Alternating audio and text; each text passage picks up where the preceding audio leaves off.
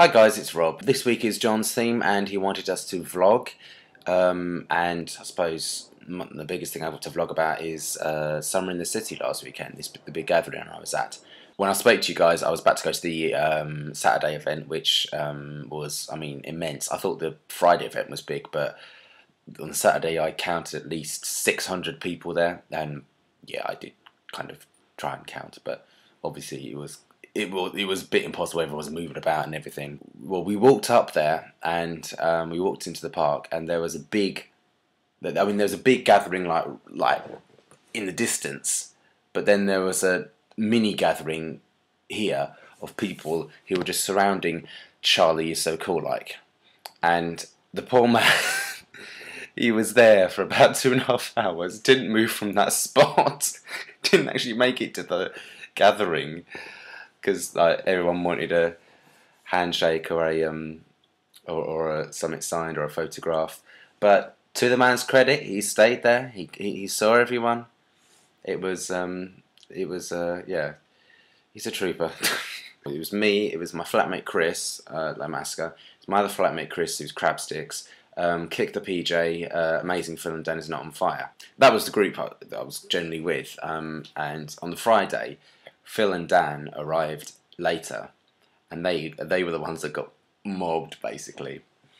And then they arrived at a different time also as the rest of us on the Saturday, and so it was me, Chris, Crabsticks, and PJ, and Crabsticks and PJ basically just got mobbed as soon as someone stopped them halfway towards the gathering. We just passed the Charlie mob, as it was officially known that day, and we were just halfway towards the rest of the gathering, and then a couple of people just stopped them, and then people just started gravitating towards them, and me and Chris looked at each other and were like, should we go?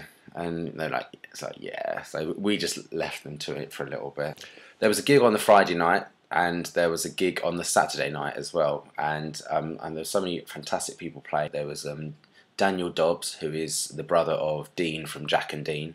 There was Gary, who is the man behind Chick TV. There was my friend Paul as well, whose name is Define Normal. There was also my friend Rick C, who had an album to launch, and which I bought. And I suggest you buy it as well. On the Saturday there was a gig with loads of various people, including someone else, another friend of mine. His name is Mr. Tino Forever, and he was plugging his new album, which is called A Call to Arms, which he recorded at the famous Abbey Road Studios, which is where the Beatles recorded their music. And they're both, both Rick and Tino are very talented. All the people that I've mentioned are very talented people. Tino's also has a documentary of the whole Abbey Road experience in it. So yeah, that's my whoring out my friends bit for the moment. But no, seriously, I'm not just whoring people out for the sake of it. I genuinely love their music, and I just recommend it. So yeah. As far as what I've been doing for the past week, I've just been doing more house hunting, and I'm not going to bore you with the details because it seems that every single bloody week I just talk about house hunting here, and it's starting to bore me. But if you really do want the details, then I've started up a new blog. A lot of it is going to just be to do with Berlin and the whole being away and that. But the first post that I've done is on this whole saga with the house hunting. So yeah, have a look. I'll put the link in the description along with links to all the people that I've mentioned so far. John, I hate you for that video. I hated you when you showed me it when you were here, and I hate even more the fact you bloody put it online. Thank you for that.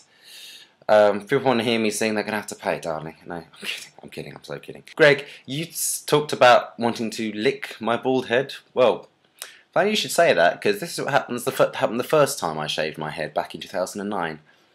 Part of me wants to really lick the hair, because it's quite can I lick it? Oh, it felt quite nice. Yeah, I have some fantastic friends. Rodion, haven't heard from you in a while. I hope everything's going okay with you. Caleb, I know what you mean about being poor. I am basically this close to just losing my morals and my dignity and going onto a street corner. And also,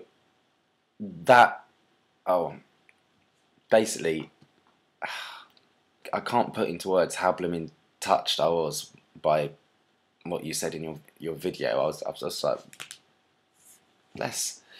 But I mean, I am fine. I'm fine. Everything's stopped. Everything's been quiet for about a week and a half now. So it's all fine. But thank you, and I mean that to all of you as well. Those of you who have sent me messages. Anyway, as it seems to be the fashion this week, I'm going to do a comment of the week.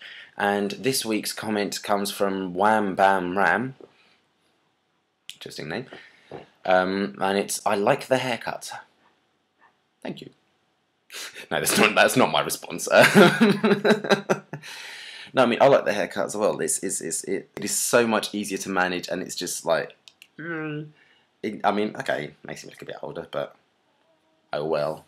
Thing is, though, about the haircut is that I don't know, it must have worked, because I mean, I've had more people actually, well, not come on to me as such, but I've had a little bit more attention than I did beforehand, though, and the majority of people are saying, "Oh, I like that." Though my mother is insistent that telling me that she likes it will be the kiss of death. It's not.